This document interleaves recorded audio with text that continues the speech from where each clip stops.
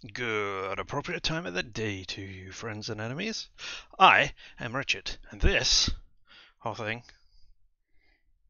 around here is LMTDTMFFR, or, say it with me now, limited time offer, no vowels.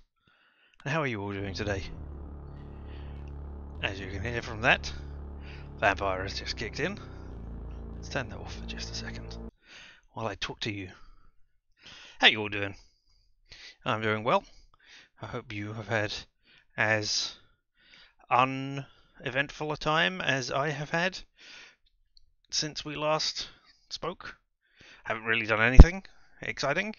Watched a couple of streams I was interested in watching. I think that's been about the highlight of my time this weekend. Yeah, can't have it all. Hey, can't be go go go all the time. And with that, let's switch over to the game that, oh yes, I have not even prepped for that, have I? Yoink. Are you gonna pop up now? Yeah, and there you are in the top corner.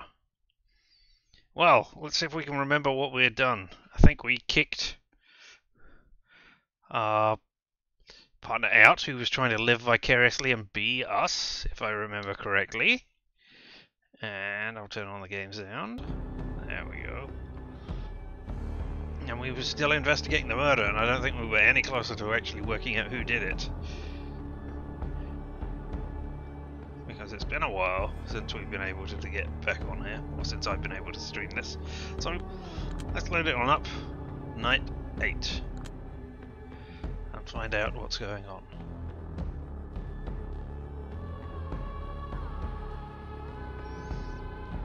Can we go there? We need to rest. Alright. You know, I could have looked at the things and seen what it said. We'll do that in a second and find out what's going on. For me, it always starts with an image. No, that's our dictionary. We don't care about the dictionary. It was just looking to see what had happened. Ah, these are our traits. Alright. So we're loyal to the end because we sided with the Camarilla, even at the expense of everything else. Glass half empty. We're obviously pessimistic about something. Well, abuse of power never hurt anybody. That really goes with the Camarilla side, doesn't it? Honesty is the best policy. Okay, so we were bluntly honest with somebody. And the ends justify the means. Duh. So we'll just be kicking in the doors and taking names. That's not exactly what that means, but hey, there we go. Alright, for me, it always starts with an image.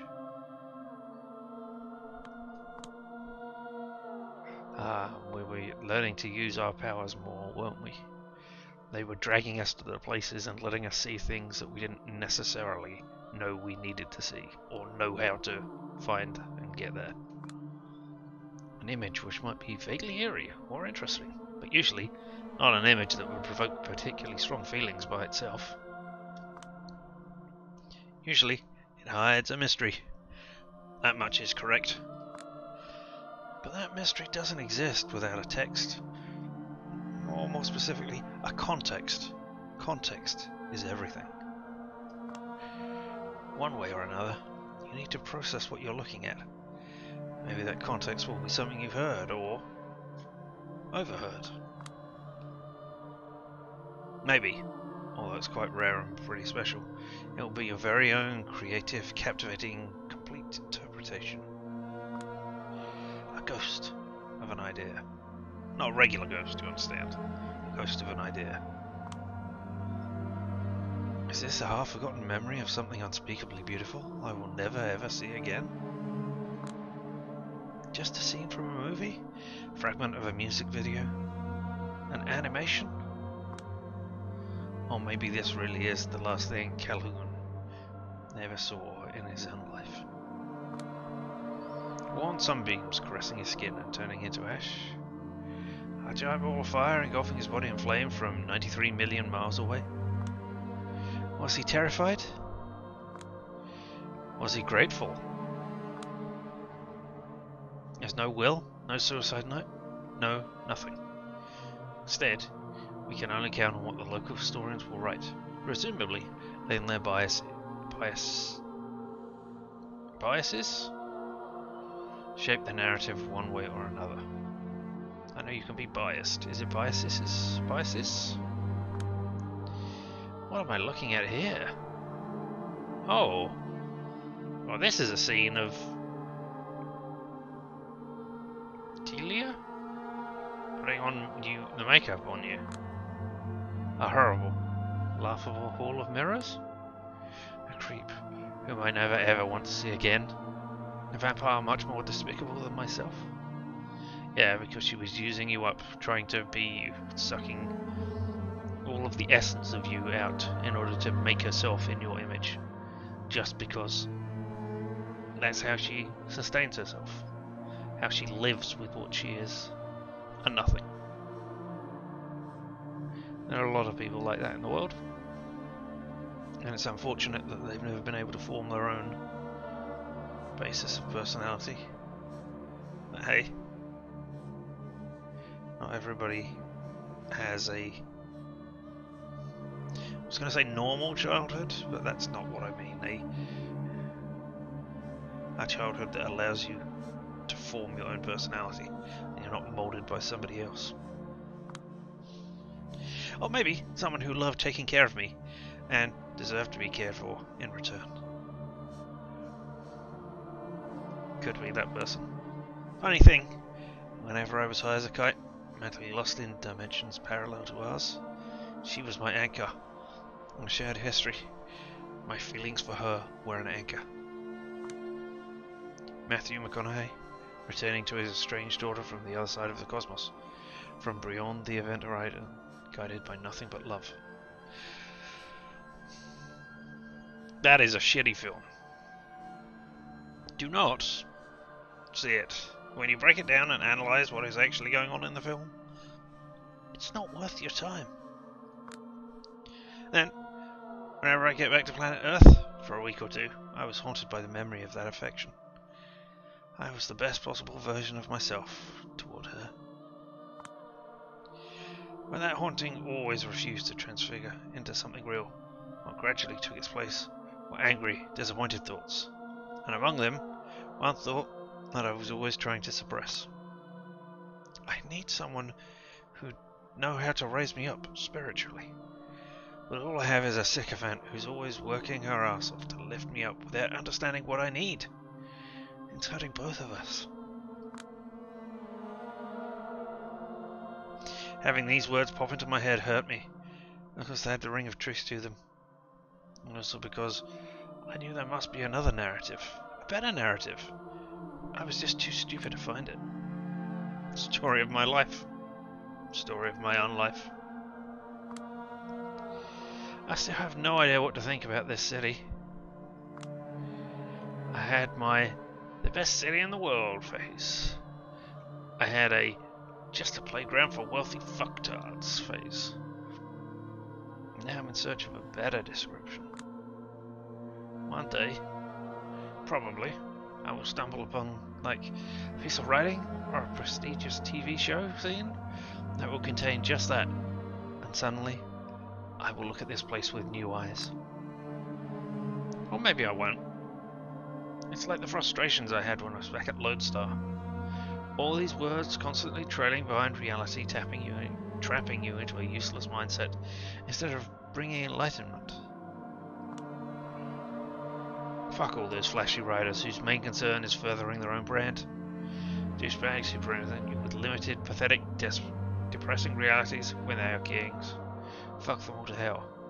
Yeah, stupid people putting themselves out there on the internet, presenting a face to people while they show off these small little realities that they've maybe invested time in, maybe not, but they're all there.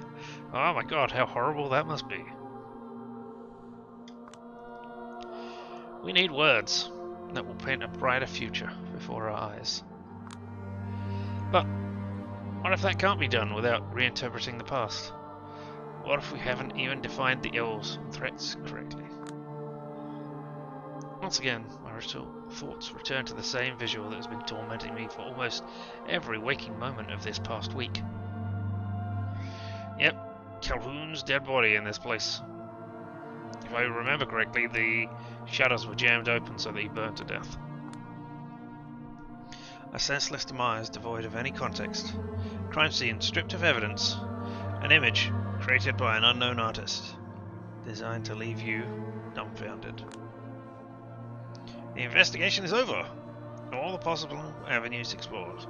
All the non-testimonies are in.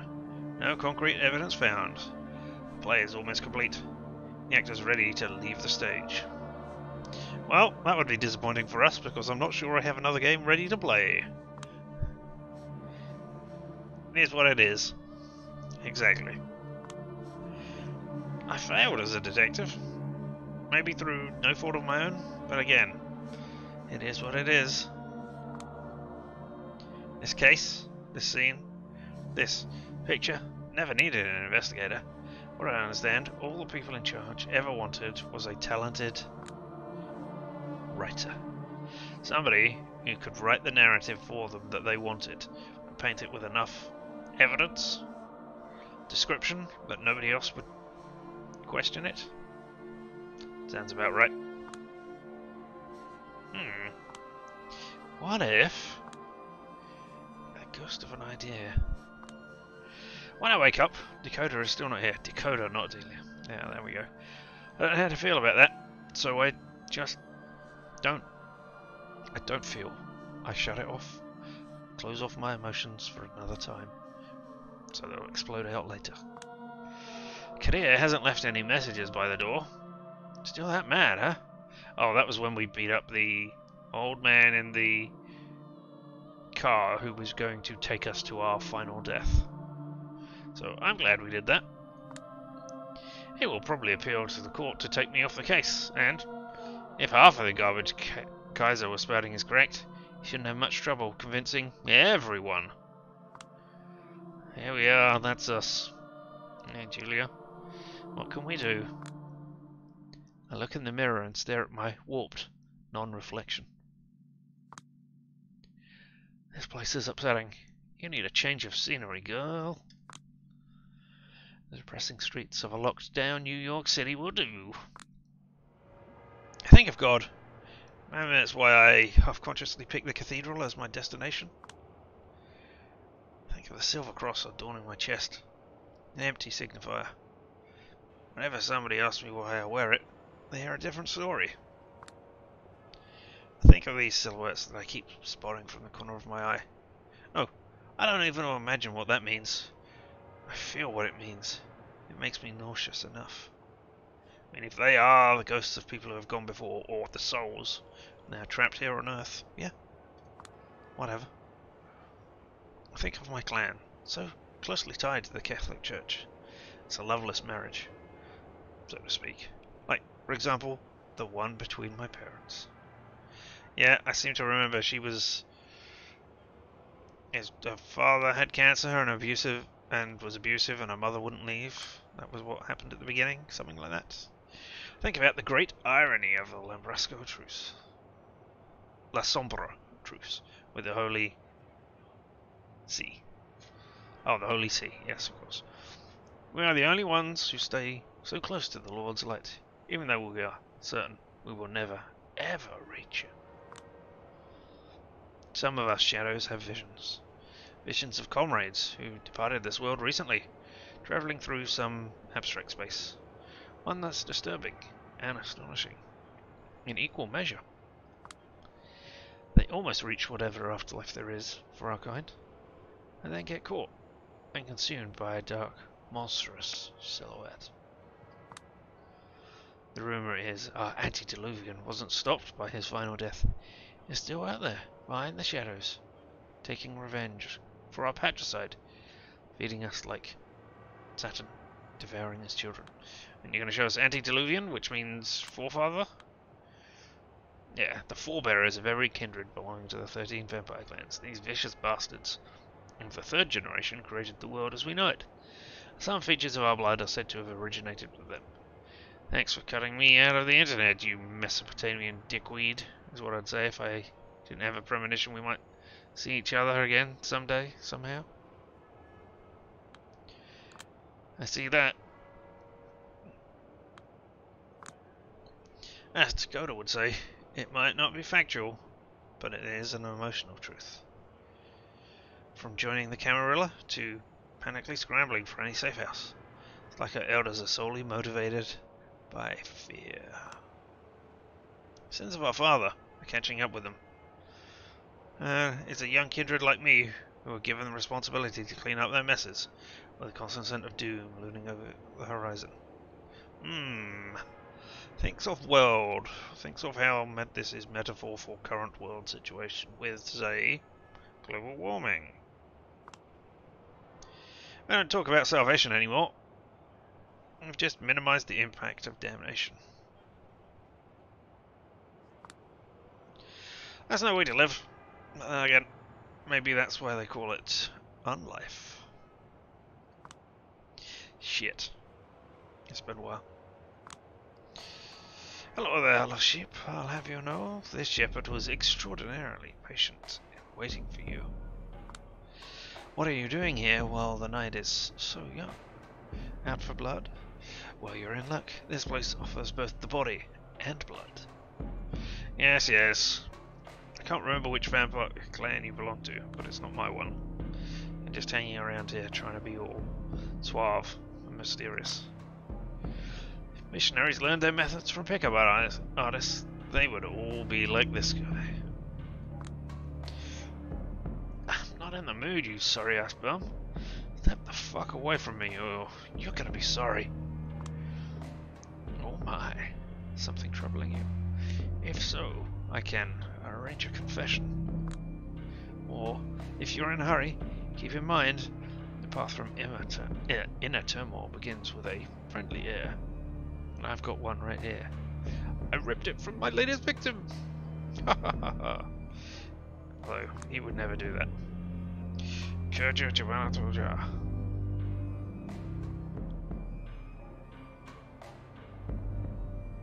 don't know what that means, but you want me to fuck you up, don't you? Don't you? I know what fuck you up means. I assume that is some swearing in a language I do not understand? Julia, as you should know by now, I'll always interpret this kind of response to preaching the divine as the devil stirring inside you. Is that what it is, Julia? The liar and the father of lies got a hold of your soul? If so, give me a signal. Even the smallest one. I'll do my best to swat it. What is the opposite of an exorcism? A devil telling an exorcist to get out of the fucking child.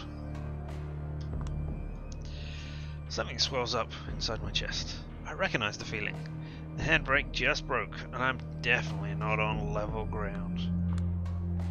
Fuck. Here we go. Listen, I've had enough, alright? Enough! Enough of your sanctimonious attitude. Enough of your brazen lack of basic empathy. Enough of your dumb, ugly fucking mug. You're a fucking singularity of stupidity, tastelessness, and cringe. I've met all sorts of horrible shitheads and arsons this week, and somehow none of them got under my skin the way you do, you motherfucker. Like a goddamn Jehovah's Witness, going from door to door, except you're always knocking on my fucking skull, going, hey, do you know God exists? Have you heard that God exists? Like, hold on, hold it right there. When did I ever say that God exists? Yeah. What? I said, what makes you think I believe God exists? Well, you're always talking about the devil. Oh, now you're just fucking with me. No, I'm serious. Well, you sound serious, at least. I'm actually speechless. I think there's been some sort of silly misunderstanding that desperately needs to be cleared up. All ears. Sure hope so, Julia. I feel like you must have ignored half of what I've been saying for you to reach these conclusions. Wow, you are a manipulative bastard. And yeah, we're done. That's very well possible, actually.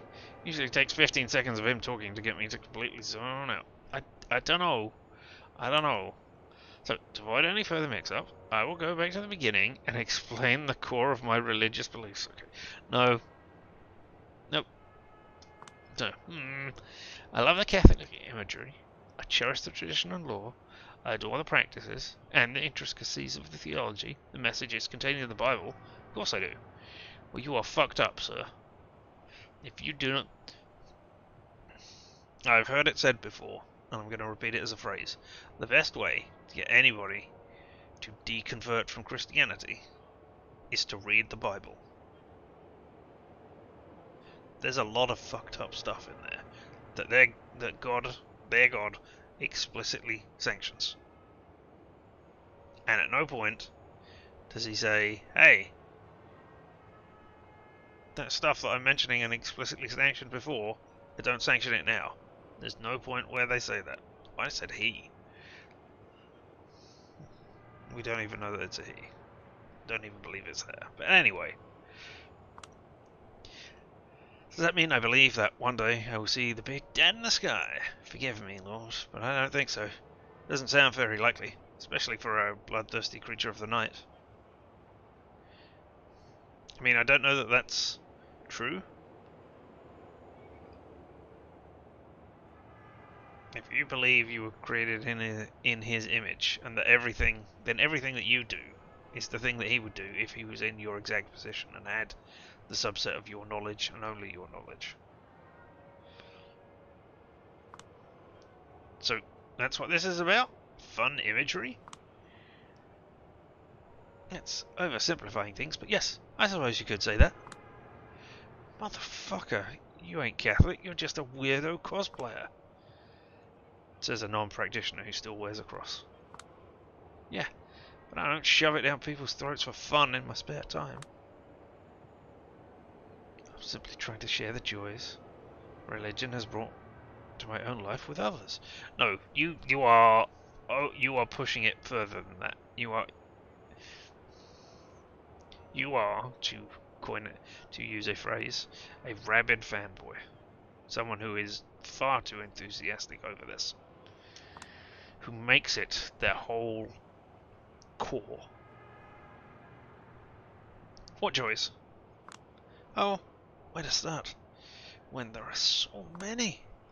Joy of having plainly understandable rules to follow. Joy of having a structure to your life. Joy of always knowing where to find people who share your values. But they don't. They don't. Alright, fine. Above all, it's the joys of being an aristocracy. Surrounding oneself with exquisite, luxurious architecture, beautiful classical music, right rituals formalizing our actions and relationships. A pursuit of virtue, separating you from the masses. The hierarchies, the communities, all serving an idea greater than themselves. It's like monarchy or some Camarilla traditions, but not as gauche. So that's what it was? You saw pretty paintings and buildings and thought, hell yeah, I want in. And then you just decided what they mean to you? Oh, don't get me wrong. It's real faith that brought me to the fold. Eventually I whittled down this religion to its core, to what interests me. I mean, you are a very good representation of somebody who follows the religion. Ignoring all the bits that you don't care about, and only going with the bits that you agree with. So, I mean, well done. Fair play to you. You are just as religious as anybody else. Unbelievable. Yeah. Don't think for a second I wasn't empathetic when I was trying to convert you. You are the embodiment of existential despair surrounding us. One that people usually try to drown out with drugs, sex, work, Netflix. Pick your poison. All of them. Temporary copes. Empty yourself. Kill your ego. Get a routine. Join a community. Ground your morality in something tangible. Start perceiving yourself as part of something greater. Make sure you get up every day so that you can stream something. Get a routine down so that you know what you're doing when you're doing it. You don't fall into that big abyss. Yeah. All of it is good advice by itself, but codified in an appealing, otherworldly aesthetic. One that keeps the beast at bay. One you're almost fitting into the way you are. What's there to hate? And looking at the beast, you're going to tell us about the vampire in between? Yep. The beast. Bottomless pit of savagery and hunger. Always under the surface, begging me to lose control. All vampires have it. Some worse than others. And it comes in many flavours. I don't know what would happen if I gave into this urge, but somehow, I doubt I'd like it. Unbelievable. You're a goddamn lunatic. He looks to the sky. Father, forgive them. They know not what they do. If you don't believe in God, why are you looking to the sky at this point? You're appealing to a higher power. Or at least you're putting on the appearance of appealing to a higher power. And if you do it so often that it becomes a core of your being, then what is the difference between you believing in it and you pretending to believe in it?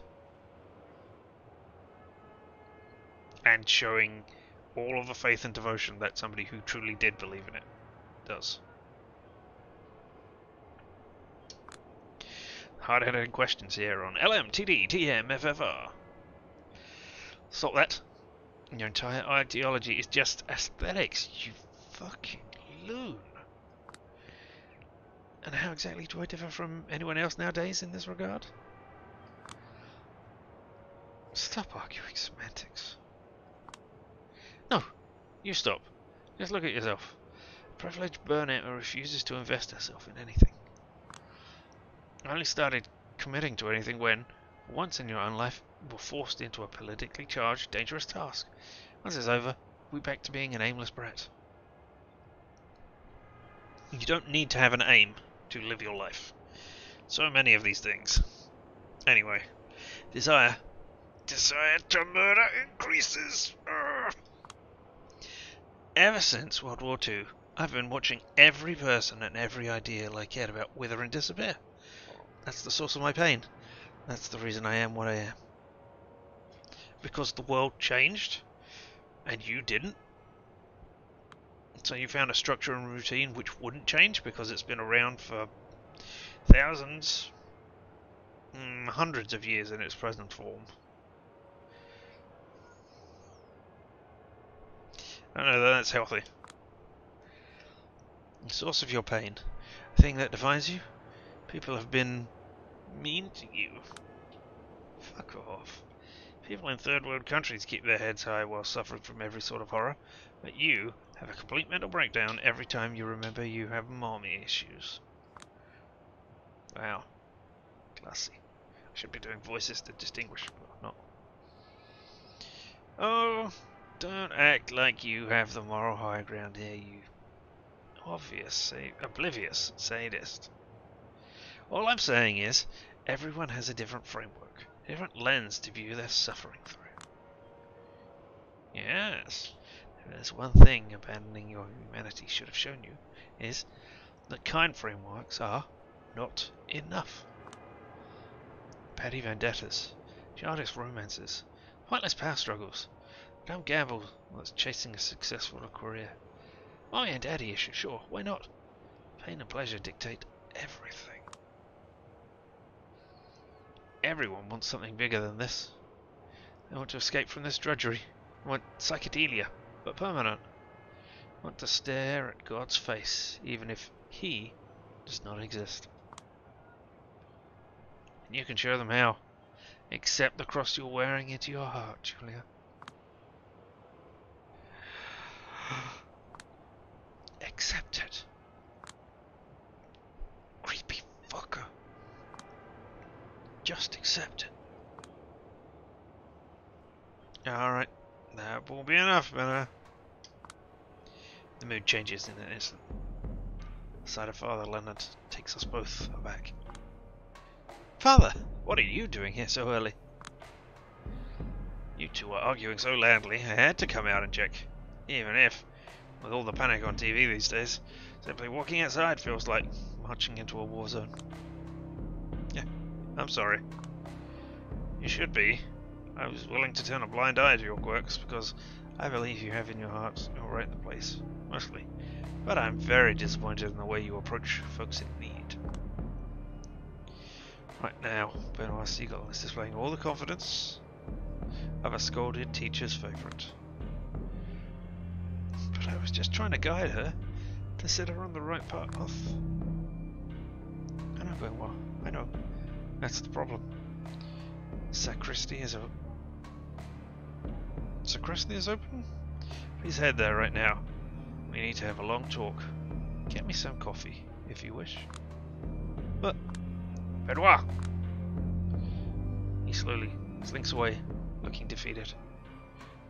Deflated, debased. I burn the moment into my retinas, etch it onto my soul, kind of hoping I'll never have to see him again, and this is how I'll always remember him. Father Leonard watches him closely until he disappears from sight, then turns to me. I feel sorry for him. I keep hoping he might find some basic empathy through faith. Well, all I've done thus far is let him leave you at the end of your tether. Yeah, that's some faith he has. You okay with all the bullshit he's spouting? Huh.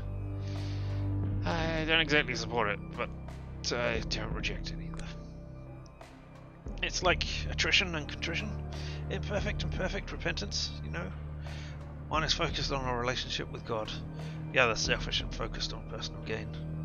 But both of them work. Yeah, but doesn't this strike you as completely missing the point? A bit. But purely secular takes on Christ's teachings are nothing new. Pascal's wager is a boring example. Have you by chance read Balcovoy's The Master and Margarita? No, never even heard of that. Sure, back in Poland, every teen trying to look intellectual online loved to repeat that joke about the talking cat who swears he'd never pour vodka for a lady because women deserve pure alcohol. Oh, okay. Good for you. That's one takeaway from that novel, I suppose. I read it as a moving depiction of Christ, who's not a divine being, stripped of mythic qualities but open for transcendence. Jesus and Satan understood as powerful forces battling within us. I have to read it again, it's been too long. Sounds nice though. Sounds too close to the two wolves inside you fighting which one wins, the one that you feed. Crap that's going on at the moment. I stretch lazily, take out another smoke. Aaron watches me closely before speaking up again. Julia? 4 hours from now, there is going to be a meeting in the Elysium. The big finale of Celebrations of Power. Everyone will be there, but they were counting on you to not show up. Good Sheriff plans to present the results of the investigation in your stead. It's a simple, crude strategy. Might work, but begs to be countered with an outrageous tactic. Take it as you will. The game is about to end. Momentarily, I'm left dumbfounded. All I can master isn't eloquent. I beg the word is fuck. Oh, damn it. Eh? No, don't ask me. I'm just the messenger. Who relayed this message to you then? A good friend. A cautious friend. Wouldn't be able to tell you more than that, even if you forced me to. Shit. I guess I need to do some work and decide on what I'm doing. This is the moment that might decide the rest of my days. What would you do in my place, Father? When I was faced with a dilemma that would shape the rest of my life, one would feel too big and scary and impossible to understand. So I simply escaped from that choice into the seminary. I was going to say, if this doesn't end with him stepping out of life and into the seminary, then they're doing themselves a disservice. But they made it. Phew. If that's your idea of good advice, I'm going to have to ask you to shove it. I would expect nothing less. Don't you regret it? Regret what? You're kind of shady. Don't seem like a bad guy. Still, you have to accept the people above you are responsible for some horrible things. If our superiors' acts count as our own sins, on the face of it, probably half the people in the world are irredeemable. Clever, but not a real answer. And being a low-level grunt for assholes you find wholly objectionable is no way to live. I don't know. Is it? Yes. I finished the smoke in silence. I have to go. Don't know if and when we'll see each other again, but when that happens, I probably won't be the same old me. Of course. Before I leave to school, Benoit, let me say one more thing. Yeah? These are difficult times. My parishioners keep calling me. The things people are going through. Might never admit it, but if this keeps up, it will cause horrifying, invisible damage to this nation. I mean, yeah, maybe. Dreadful darkness is killing us all, little by little. And like every powerful evil, it manifests itself, little by little. And yet, sinful as it may be, I confess to being strangely excited. For a moment, we're seeing this suffocating normal disappear. Is this time to dream a new world as possible?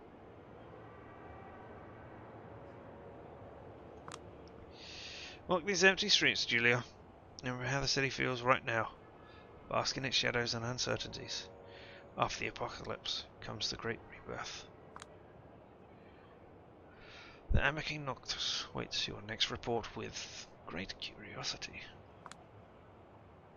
I give him a nod and sprint away. Now I know what I must do. Well, I don't, but okay. Hey, Moon, my lone constant companion. When I moved here for good, from, you know, the old country, you were the only close friend who kept me company. What about the sun? Never felt in the right place back there. Never felt in the right place here. Especially now, when I'm not quite alive, not quite dead. Not that Slavic, not that American. Maybe it's about time I finally carve out some space for myself. It's been a long road, hasn't it? Wish me luck. I catch him in front of the art hole because, of course, he has to be the first person I meet there. Yeah. No way. No, no, no, no, no, no, no, no, no. I'm gonna be the laughingstock of the entire city if I don't show up to the resolution of my own investigation. How about you demonstrate a modicum of courtesy? Not curiosity, but courtesy. Courtesy? Girl, I should put you on trial. Can't guarantee I eventually won't. You've met with Kaiser, the eminent Greece of the city. Beat him to a pulp, like a random groom. He will do everything he can to destroy you from now on. My bet is, he'll succeed. Whatever will be, will be. For now, at the very least, I'd like to show the court I'm not a baby fledgling who can't see a task she was given to the end. You're making a huge mistake. How did you even learn this meeting's happening in the first place? Maybe I'm not as trash an investigator as you thought I was. I never said, but you're showing it. That's not a fair assessment. I wanted to finish this whole mess myself. For your own good. It would be nice if you asked me what I think next time. I'm actually pissed off he tried to pull this off without me. But I'm not letting it show. Counting on being able to guilt trip him into submission. His deep sigh of resignation proves that my tactic was successful. Fine. But you will stay quiet. The whole time. No tricks, ifs, or buts. But of course.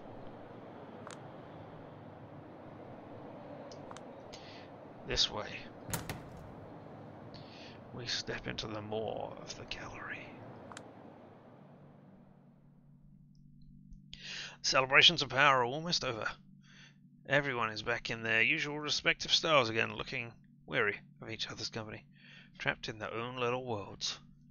What can we see from the art around here? Well, we've got a fading spirit at least, so we're still seeing those. So our powers haven't deserted us. That's good to know. Ooh, there's a very faint painting there that we can't make anything of. You can't see mine, yeah.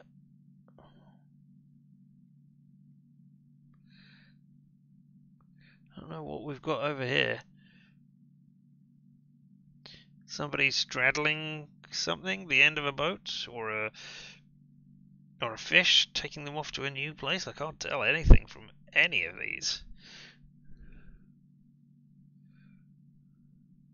Alas.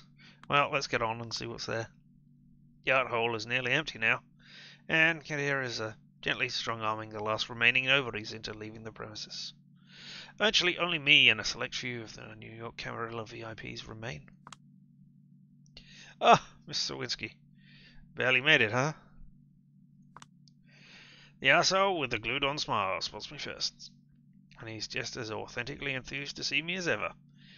So he's finally showed his face around here. I wasn't sure if you'd join us tonight. Kadir made this meeting sound like a one-man show.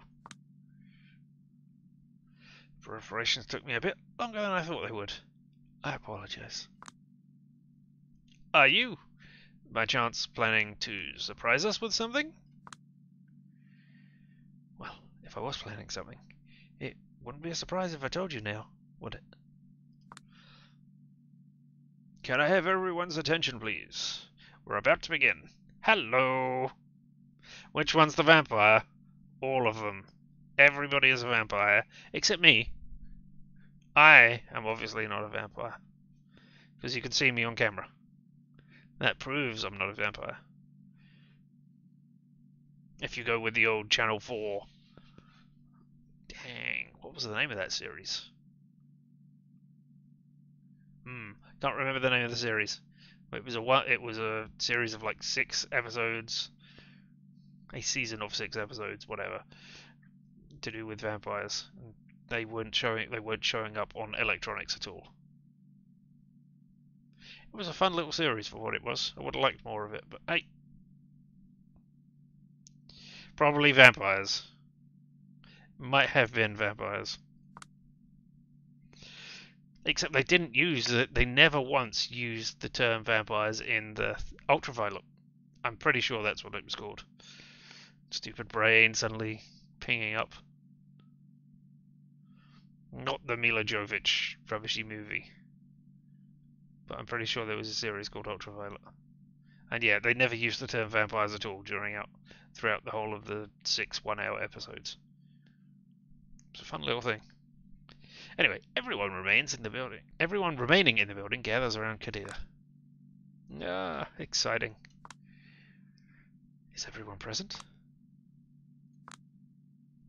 Present. And accounted for. My prince? Yes. Before we begin, let me welcome an unusual guest to our fold. He gestures towards a corner from behind which emerges a silhouette that would have never, ever appeared here under normal circumstances.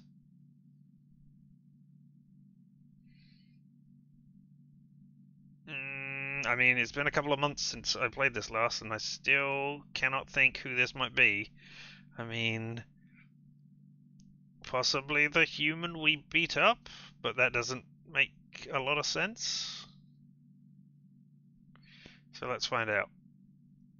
The information broker human we beat up. No! Ah! It's you. Yes. Name's Talk. I'm the Baron of the Bronx. I was delegated here by my compatriots as an oversight authority.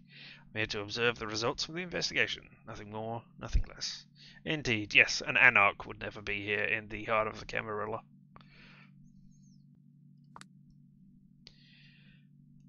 Let me stress this one last time. This is a one-time occurrence meant to alleviate the tensions in the city, not a symbol of mutual recognition. Not in the slightest. Yeah, politicking. I peek at Addison's face to get a feel for how a hardline loyalist might grapple with this arrangement. His expression portrays no surprise, only at slight discomfort. If even he is fine with it, the prince must have been extremely convincing about the necessity of a temporary truce, or about some Machiavellian tactics she's got ready up her sleeve. Who knows?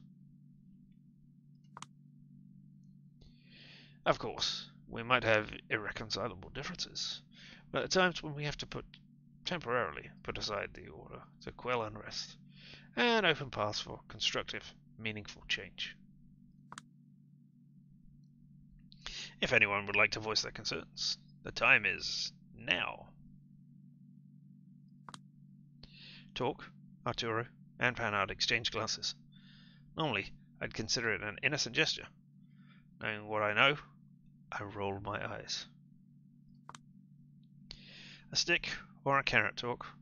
What made you break and sell your compatriots?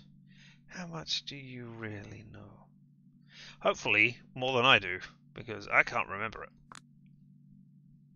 If not, get here? May I? Oh, that was a weird sound effect. Steps into the middle of the room and clears his throat theatrically. I mean, why? Why would you even have that as a sound effect in this game when you're not really doing voiced people? But you did it enough to have a throaty clearing sound effect? Alright, fine, whatever. First, let me plainly state that the conclusion I'm going to present is by no means my own achievement. It is a result of tireless investigation conducted by a talented kindred I won't name here. A telling glance in Talk's direction serves as a succinct explanation for why he refuses to call them by their names. Yeah, don't want to tell the Anarchs about your sources, that's the word. And of course, Julia Sawinski, whose ceaseless groundwork over the past few nights served as foundation for the findings that are about to be revealed here. Thank you, Julia. Thank you. It's not the first time he set out to oversell my achievements. As the sheriff, my role here is mostly representative. I spent the last few days overseeing the celebrations in Elysium, making sure no harm would befall anyone present. Luckily, none did. Looks like the prince's decision to move forward with the event was the correct one. Brown noser. And for that, we should extend our thanks to Kadir, and let us not overlook our guest to a degree. I managed to convince my key allies that diplomatic action is the only way forward in this case. No matter how wrong-headed the enemy could be, we still need avenues to negotiate and communicate. I'm curious how Tamika would react to him looking like a corporate bastard designing the future order. There's missing potential for the change that lies in our wrist. No wonder she dumped him. Yeah. The Anarch who decided that the Baron Anarch was not being anarchic enough and was too pushing for order.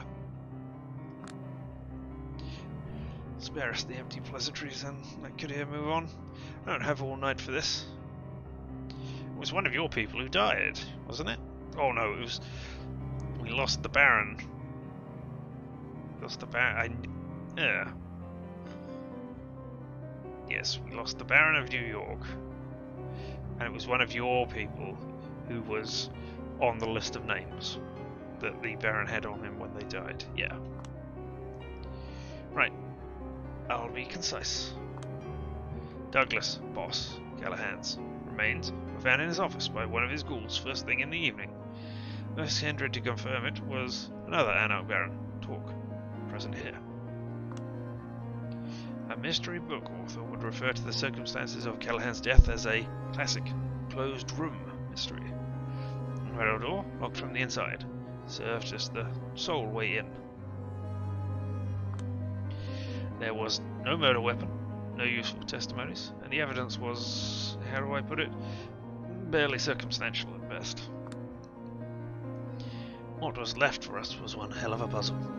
One where the answer couldn't even be approached using the tried and tested question, qui bono? Who profits? All the way back to, I want to say Daedalus, but that's the mythical guy who's not his name. Oh my god, famous Roman lawyer, for want of a better term there. Marcus. Oh! This is going to frustrate me that I can't remember the name of the guy.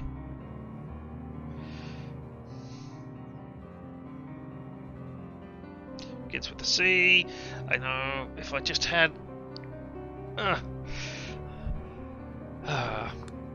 Let's go on. We were presented with a poorly timed power upheaval. A tense situation where a long-planned celebration was in danger. Suddenly, all of us were faced with an uncertain future. Everybody benefited. Nobody did. No one was especially fond of Callahan. But it's not like anyone seemed particularly keen on removing him from the equation, especially at this time.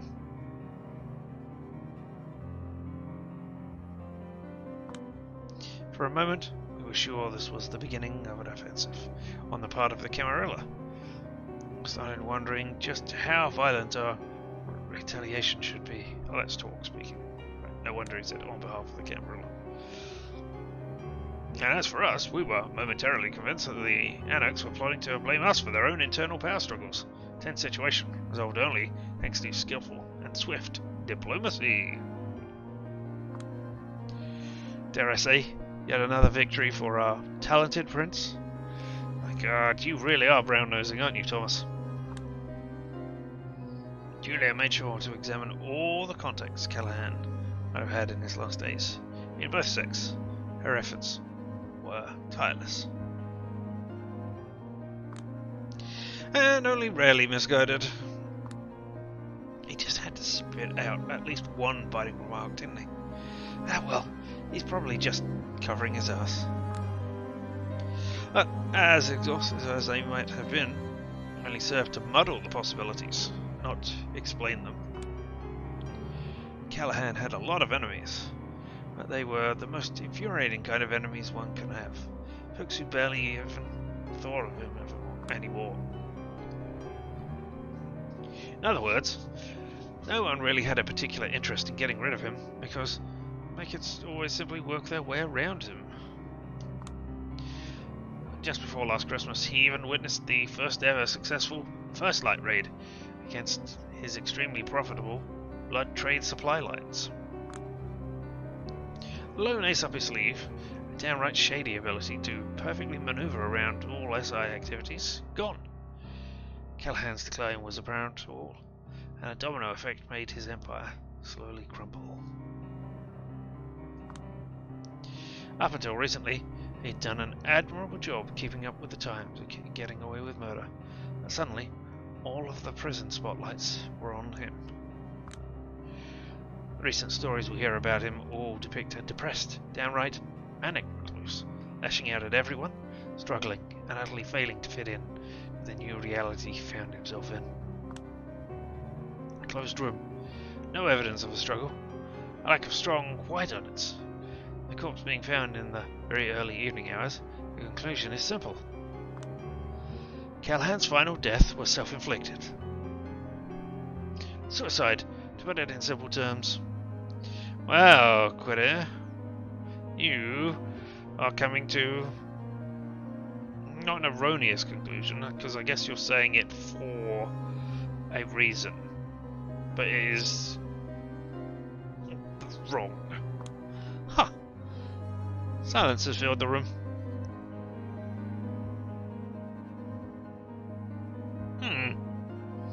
Talk is not in this picture anywhere.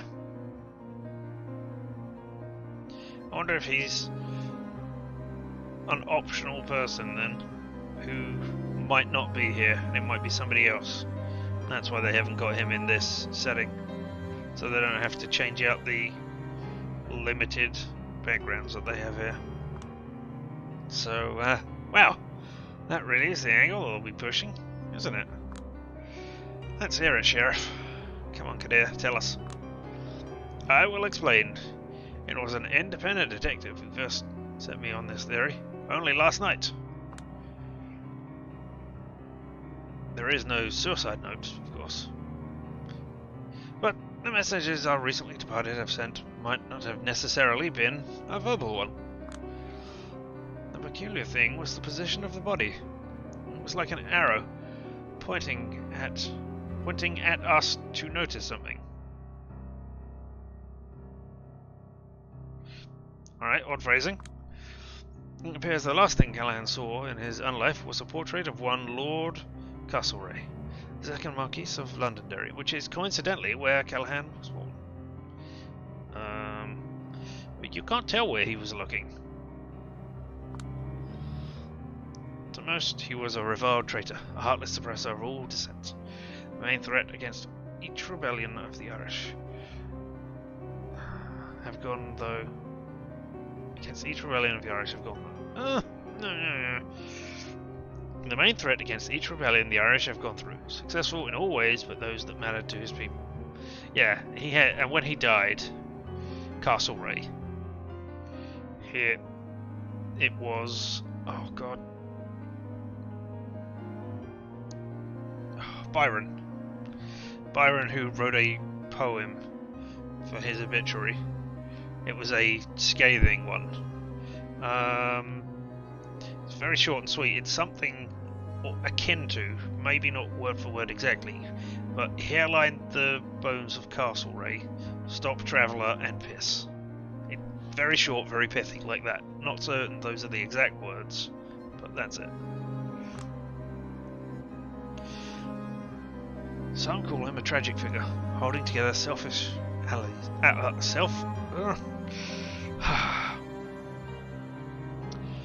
Some call him a tragic figure, holding together selfish allies against a common threat, always fighting for painful and unpopular compromises, ruined by overwork, sickness, and poor public speaking skills. Not hard to see why Douglas Callahan would empathise. Polite stickers all around. Indeed, especially when you realise that the sickness in his blood, his failures, the hatred from his own people, and a growing paranoia led him to commit a dramatic suicide within his own four walls. Ah, I see. The assumption is, instead of stabbing himself to death with a knife or a pen, he decided to let the sun embrace him in its warmth, Castlereagh's face burning into his eyes. A poetic final death. It's not a closure we might have wanted, but probably the best explanation of his motivation that we're going to get. Does everyone follow? A heavy silence fills the room. Nobody speaks up, except Prince Panhard. To me, it's all perfectly understandable, agreeable, and most importantly, it fits the man I've come to understand over the last 2 decades. Consistent murmuring resonates through the room. No, consentient. I don't know that word. I presume it means ones that agree. Talk is saying, agreed. And might I add, there were some irregularities in the handling of the crime scene, but the Anarch leader's findings suggest Callahan's resentful ghouls were to blame. Folks have been real happy to see him dead, is all I'm saying, and they went overboard with the celebrations. They've all been interrogated, though. Yes, I have received all the resulting intel, and has done nothing to change my mind. Their depiction of Callahan's state of mind only served to support the suicide theory. It is my suggestion that we all announce these findings to our respective communities first thing tomorrow night. Sounds reasonable. And I think that concludes this meeting. I'll let the Keeper of the Elysium do the honours. No time wasted, huh? Alright. Does anyone have anything to add? Any questions to ask? Take your time. Yeah, I suspect you are the friend who told us that this meeting was going on there, Catherine. Owner of the art hole. Silence. I look at everyone just sitting it out in perfect agreement. Congrats, everyone. Congrats us. We've achieved a perfect victory. No loose ends. No rocking the boat. No... nothing. Makes you want to puke. How many of them contributed to this final report? How strongly does Kadir believe the shit running from his mouth? He's always been a Camarilla loyalist, a fanatic even, but... Miss Julia, any final statements? This is it. Now or never. If anyone can blow this pathetic charade wide open, it's Mead. But there's no coming back from this road, and it has a cost. I spent all of my life, and unlife, on social climbing, and the sunken cost fallacy is kicking in. Challenging them here might be the only way I'll ever make it out of the pit I'm in. On the other hand, maybe this is my time to head into the unknown. Kill my ego at least, temporarily. Shut up, the voice of my elder screaming inside my head, betraying my La Sombra instincts. Make all these ghosts go away and figure out something new, no matter how scary it might be. Do I dare? Or maybe I don't. I feel like there's an incredible prize to be won waiting right in front of me. If I just dare to take out this revolver with a single bullet I have hidden on me. And invite everyone for a crazy game of Russian roulette. Alright, also, get this, foreboding gangster movie feeling. Like, this is the scene where the future mobster could have gotten out, but he didn't. In the end, did Callahan think all the splendor of the Golden Era is worth his pathetic end? It's like there are two selves battling for dominance inside of me. One of them has to die, the other gets to live.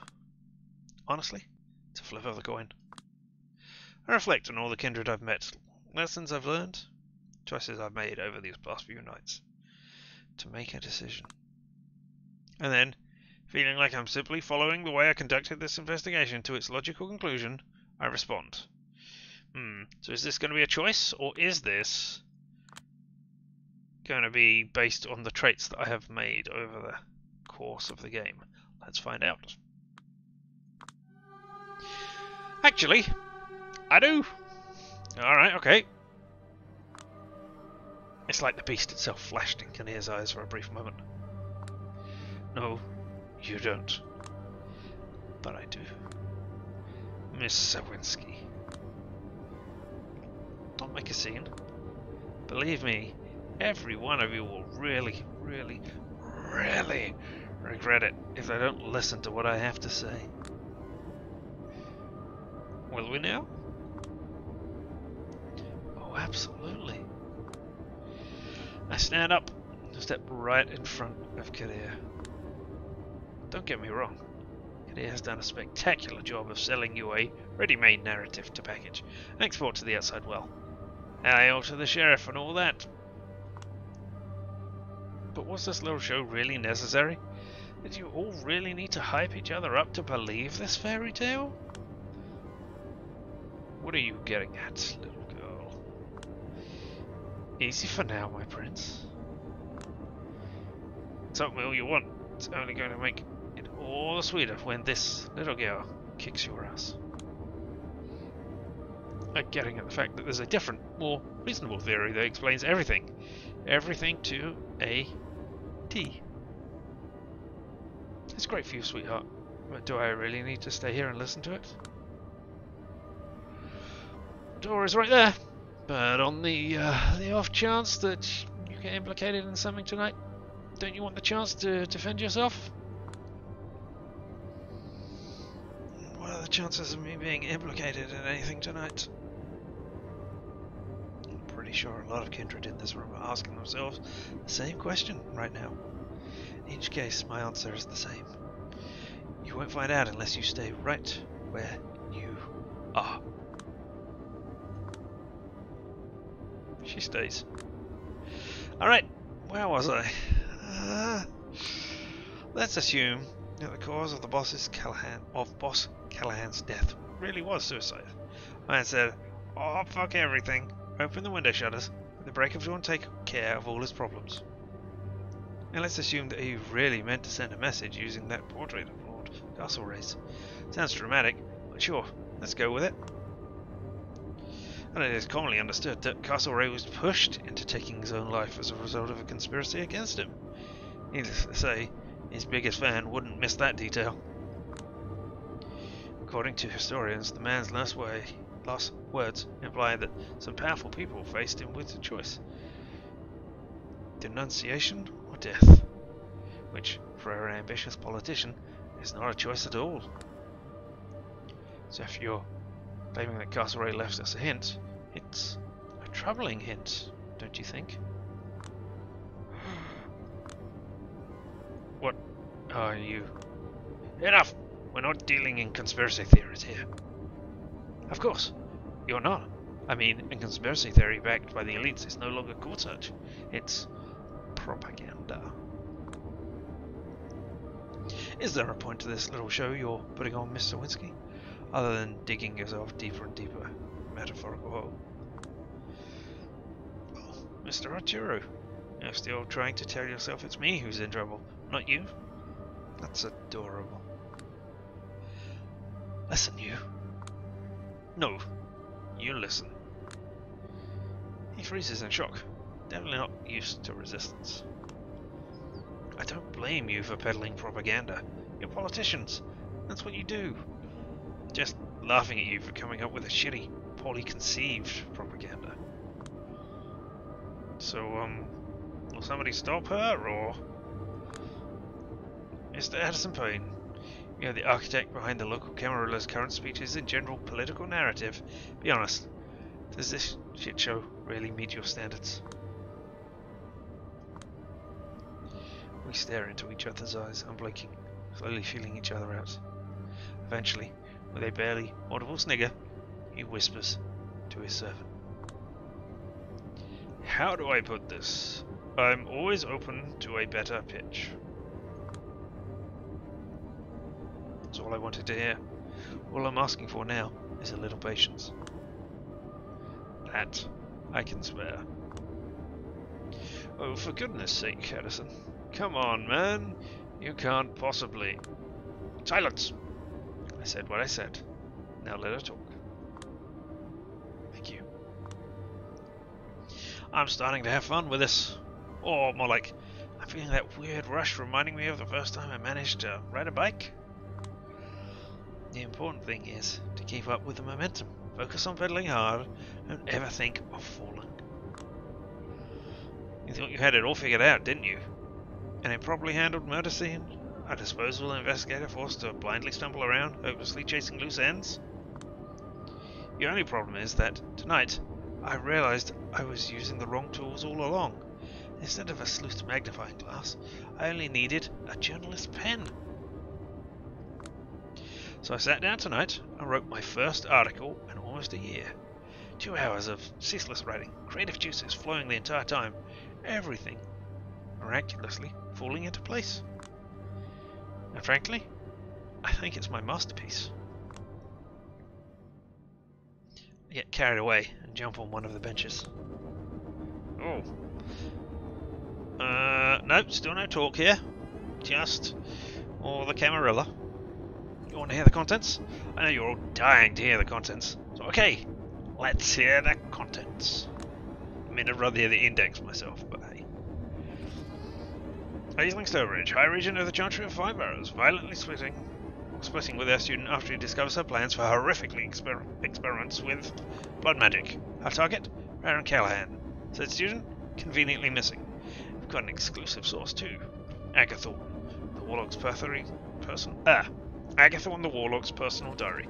Extra, extra, read all about it. She's trying to hide that she's nervous, but she's practically shaking. I should be the one shaking. I'm piecing together what little solid or relatively solid intel I have, putting it together into something coherent with educated assumptions and pure conjecture. But at least I'm fairly sure she recognizes me as a threat now. Just what I was hoping for.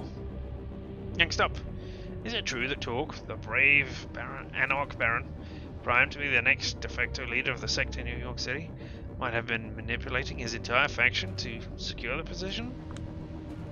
This appeasement candidate convinced his key allies that the revolution is not an option at the moment, appearing as a reasonable alternative to his bloodthirsty rivals. His ace in the hole was a strangely efficient ability to establish diplomatic channels with the Camarilla, which he then used to gain a series of small concessions from the New York City court. Could it be that Prince Panhard, having realized that our longtime collaborator Baron Callahan was just an undesirable asset, found a different, more 2020 candidate to be the leader of the Anarchs?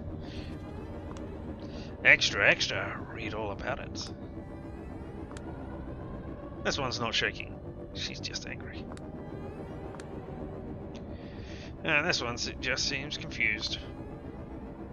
What about the fact that Helena Panhard,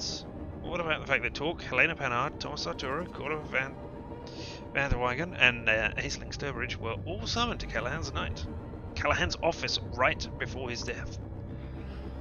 Could it be that the so-called boss employed some final desperate measures to stop his downward spiral into irrelevance, at which point rash plan to bring on his demise was executed? Could it be that Kaiser, the legendary New York City info broker, striking deals left and right with both the Camarilla and the Anarchs, wiretapped Callahan's office to eavesdrop on those negotiations? Extra, extra. Read all about it. You could cut the atmosphere here with a knife, and it's only getting worse. For them, at least, I feel better than I've ever felt in years. And the fact nobody is protesting probably means I'm hitting the nail on the head. Could it be that for the entire 21st century, the conflict between the New York City Camarilla and Anarchs was a sham? What if the Second Inquisition's operations in the city were consulted with the leaders of the two sects? How deep did the rot of corruption go? What about Sophia Langley's disappearance? Attempts on the unlives of would-be members of a coterie she attempted to set up alongside her ward last year. Could all of those things be connected? And that's just the tip of the iceberg. Or a tip of the iceberg, really? Alright. Stay tuned, dear readers. Heavy silence befalls the room. When it comes to overbearing, Kadir breaks it by hawking loudly. His poker face is indecipherable.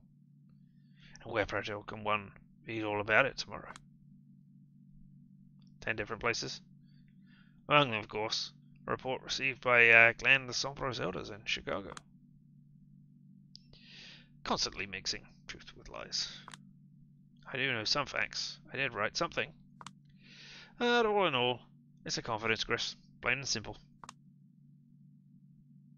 Have you sent it out already? No. Father Leonard is not the channel I used to reach Chicago. In case you were wondering, took every possible precaution the way you guys taught me. No, this hurts him. I can't show a single weakness right now. Oh, this is ridiculous. She's probably bluffing. No, she knows, Thomas. How can you be certain? I just am. That diary probably just saved my ass. Thank you, Agathorn, I guess. Yeah, and that was one of the things I could have missed, I believe. Even if I was bluffing. It's all about optics. You nominate a special investigator, then the moment she presents her findings, you do what? Subjugate her? Get rid of her? How do you get out of this? I get it.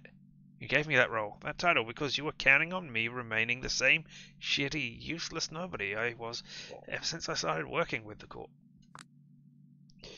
Funny how that works, isn't it? A week ago, nobody would have given a shit about what I have to say. Now I'm a grave threat to this entire Illuminati New World Order arrangement you've got going on. I still maintain you can't possibly know and prove all of the claims you've listed. There's no way. I know. I checked. First off, stop bullshitting. You don't know that for sure. Second, even if you're right, so what? I've got leverage now. Because of my journalistic past, you gave me a detective title that wasn't worth a rat's ass in doing detective work. But ironically, it gave me the opportunity to do the best reporting I've ever done. And it doesn't even matter if it contains more facts than your official narrative. And you know why? Because the story I offer makes infinitely more sense, morally, emotionally, metaphysically, however you name it. It's a far hotter commodity than the low-rent bullshit you peddle. Well, there we go. I mean, this is fake news, isn't it? What's that saying? Lies can gallop halfway around the world while the truth is still putting its shoes on? Something like that? People will far more readily believe an entertaining lie than they will a boring truth. People nowadays buy into barely coherent crap like 5G and QAnon. Once they get a hold of my perfectly logical story and see you don't really have anything to counter it, you'll be fucked. Hell, the very fact none of you have denied any of my allegations yet speaks volumes, doesn't it? I mean, no. I guess they were questioning you have the facts rather than questioning the narrative, so yeah. That's a thing that I have learned. A guilty person will question the facts of things, whereas an innocent person will usually just be too bamboozled and flustered to bother to question anything. Which is an interesting thing. But hey. Oh, Tom Sotoro has nothing to say. But the prince is absolutely furious that she's not in charge, visibly scrambling to figure out some counter-offensive. Why would anybody listen to you? You made that story of yours sound completely unrespectable, like tabloid garbage. Tabloid would be fine. Just means it would reach more folks. What? What do you want? Now we're talking. Primogen position for Clan La Sombra, and a number of privileges befitting the title. We can negotiate the details, but a nice apartment in downtown Manhattan is a must. Dreaming big, are we? What could you even bring us to the fold? What could you even bring to the fold as Primogen? I turn away from her to speak to the manager. Mr. Payne? Yes. As you can see, we've all found ourselves in quite a mess here. Indeed, to say the least. Find us a way out. Will you form a professional relationship with me and back the decision to make me Primogen? The figure in the wheelchair lets out a sarcastic laugh, sounding like the final wheeze of a dying man. You really are swinging at the fences, aren't you, child? I'm not suicidal, most of the time at least. I wouldn't be doing this if I didn't have my sights set sky high. I understand. How do you propose we solve this little predicament? Easy. We give the masses an even better story than the one I just suggested. One that benefits nearly all the parties in this room. Alright then. Thanks to your moxie, you've secured yourself my tentative support, child. Let's hear it. Thank you very much. Okay then. Who are we going to throw to the wolves? During my investigation, I uncovered some interesting intel about a certain individual. Praise be to Kaiser's abandoned limousine. Said individual would definitely prefer his behind-the-scenes dealings to remain unknown. For the last 20 years, he's been an on and off mediator between the different parties in this city. He prides himself on his diplomatic skills. Interestingly enough, though, one of his main motivators was selling intel about both the Camarilla and the Anarchs to any party that might be interested. Usually, that meant Kaiser. Oh, is this our Malkavian friend? With a reasonable degree of certainty, he can be held responsible for a few recent failed Camarilla operations that weaken Helena Panhard's position. He dreams of being a prince, you see. I can already see him awkwardly shifting his weight. Recently, he obtained control over an IT company called Double Spiral, which he used to influence New York City kind in ways that further his agenda, weaken his political enemies. Indeed, this is the Malkavian. He also operates the most powerful law firm in the city. He uses both of these tools so that he can manipulate the mortals to slowly tie a noose around Anarch leaders and court members he wants gone. I'm talking, of course, about Carter van der Weyden. Indeed, that's a good one to tie it onto. Yeah, I can see that. In a split second, all eyes in the room are set on him.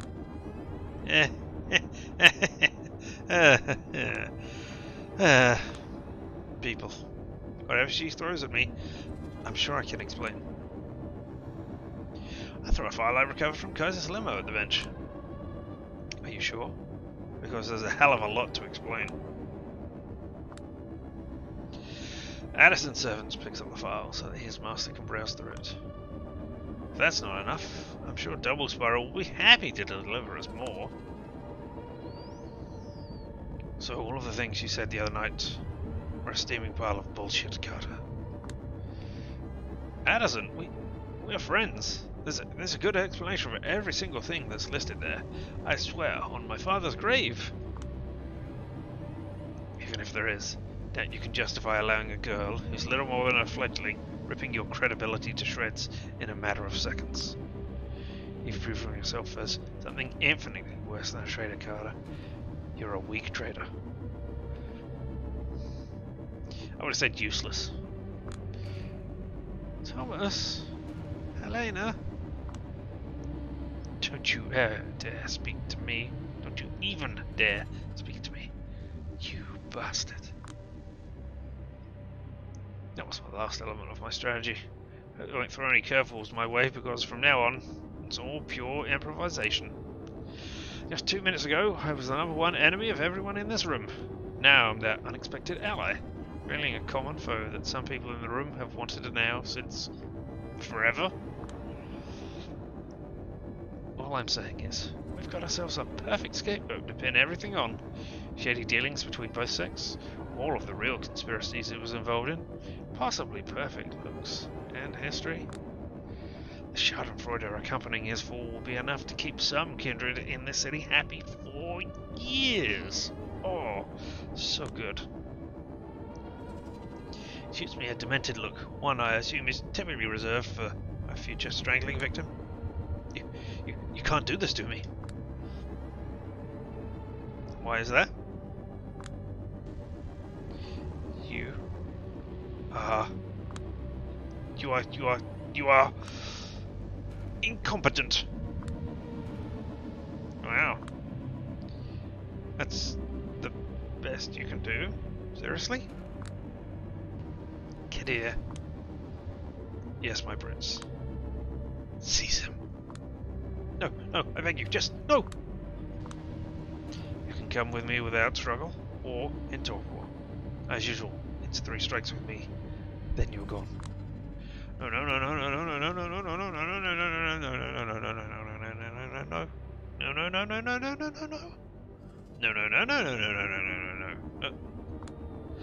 He talks a lot, that puts up minimal resistance. Kadir drags him out of the room. That's the last I ever see of him. For a good minute, everybody just stands there, confused. Then Addison begins to clap. Bravo, Miss Sawinski. I haven't seen such an adventurous power play in years. Maybe your generation is not all lost after all. Does that mean I can count on your support? Of course. As far as I'm concerned, you're the kind of ruthless primogen this city needs, especially now, when one seat will probably be made vacant. So, what do you say, my prince? Paladin recoils a little when she hears me refer to her in such an official manner. My relationship with Edison is a decades-long conflict, and by now I know which hills I'm willing to die on. This is not one of them. Rejoice, girl. You're going to get what you want, as well as deserve. Well, we should have one important condition, though. Of course you do. Mr. Payne, as I'm sure you'll agree, being Primogen is an important representative position, and it's nothing but a display of impeccable respect for the masquerade and the traditions. Of course. It's my concern that it wouldn't be proper for us to be represented by someone who openly violates the rules of kindred society. What rules? Are we talking about my live-in cool partner person? Because I've recently found out she's just using me. So if she's the sacrifice that has to be made, I've got no problems with that. But of course, that wouldn't do at all. They have to be openly renounce their old ways at the very least. Indeed. I think in the case of Miss Sawinski, who has lived with a mortal under a single roof for a long time, the best course of action would be to renounce her and give her up to our sheriff. That kind of gesture would prove the new Primogen's dedication to the court beyond any reasonable doubt. Yes. Yes, I definitely agree. Her ambition and pride are admirable, but it would be prudent of us to demand a display of humility as well. Sadistic fox. My thoughts exactly. Well then, your answer, miss? What's so funny, Miss Sawinski? See it in your eyes, Ajura, you naive fool. You think you've gotten so goddamn clever. Think I would have gotten this far if I didn't think it all through? Oh, have you run already? There's only one response. I agree. Do what you must. He's speechless. He thought you had me pinned. And I simply responded with a checkmate. I guess that solves our problem then. Let's head out for now. It's been an exhausting evening, and dawn is nearing. Yes, let's do that. Walks Payne out, looking unstrung and defeated. Soon after, Kadir was ordered to take care of Dakota. Asked me if I would want to know what was done to her. I don't think anybody would care enough to put up our posters. My reply was honest. Not really interested, no. He said that I'd gotten myself into a terrible game, the rules of which defied comprehension. I replied that if I'm winning and climbing upwards, I must be doing something right.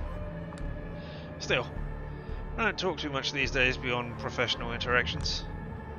I have a much bigger world to think about now, one that fills me with happiness. Come to think of it, my current state reminds me of those few halcyon days right after my embrace. It might not last. At this point, I have to ask myself, what does? It's always about the next, bigger rush. I'm writing speeches and official communications for the New York City Camarilla these days, helping out Payne from time to time too. Funny, I've never felt more accomplished, more fulfilled as a journalist than I am right now. Karen is visiting for a few days. Karen is visiting in a few days to congratulate me on behalf of the entire Chicago-based clan. Apparently, I've not only met her expectations, but exceeded them. She keeps bragging to everyone about how great her eye was in picking me. It's only these shadows that keep getting to me. I notice them everywhere these nights, and there are more and more of them surrounding me as time goes on. But it doesn't matter. I like to think they're being cast because my future looks so bright. And I got the achievement there, if you didn't see that pop up, which I doubt you did, that just said, good ending. Oh, there we go. I guess we have the good ending. And there we are. Well, I mean, that took us... We started this back in October for Halloween, spooky, scary month, and it's taken us a lot longer because, I mean, we only do this twice a week. Sundays and Tuesdays, and I missed a hell of a lot in between there because of internet problems and Christmas or holiday related things going on there. So yeah, this has taken a lot longer than I thought it was, but you know, it's been moderately enjoyable. I'm not certain I would go back and I might replay it just once just to see what alternate choices actually get you, because I mean there wasn't any choices today from what you saw. I just clicked through. I didn't pick anything, so everything I had done in the previous episodes must have been what happened there. Yeah, but yeah. The cast and crew of Critical Role, why were they being thanked in this? What did I miss there? Eh. Never mind. And there we are, back on the beginning. And, I mean, it's only been an hour and a half, but I haven't got anything more planned for today. I haven't got the next point and click lined up yet. Have many different ones to pick from, and we'll have those for Tuesday. Oh, let me go to a different screen. Hey, let's go to the ending screen. Ah! Vampire! Vampire, go away! Don't eat me yet! Etc. Hilarious. But yes. So, Tuesday we will be doing a new point and click game on Point and Click Tuesday. What will it be? We'll have to wait and find out, because even I don't know just yet. I have many lined up, as I said, but nothing in particular. Well, I am going to quickly look something up so that I can edit, so I can just say it. Right. No, not you. Cicero! Cicero! That was the name of Qui Bono. That was the name of the person. There we go. Ah, that information right there at my fingertips, and I just didn't have it. I didn't even need to Google it, because I had stuff on my hard drive that I knew would say it. So there we go. Alright, gonna mute you in the background there. And you can only hear my voice as I say, thank you so very much for being here. I do appreciate each and every one of you, whether live and in person or later on the VOD, coming here and watching this. You amazing people. Why would you come and watch me play video games badly? But you do. And as I say, I appreciate you for it. I will be back tomorrow. Tomorrow will probably be more Mass Effect Andromeda as we continue on with that. That will be fun. Yeah, that's where we'll be. If not, I don't think I'm going to start another new game, because we've still got quite a few. If it's not that, then it will be Guardians of the Galaxy, because that is one that we still haven't finished either, and I'd like to see how that progresses with its surprisingly sweet storyline. Yeah, still. But until the next time, I have been Richard, and this whole thing has been LMTDTMFFR. Or, say it with me now, limited time offer, no vowels. And you all have fun.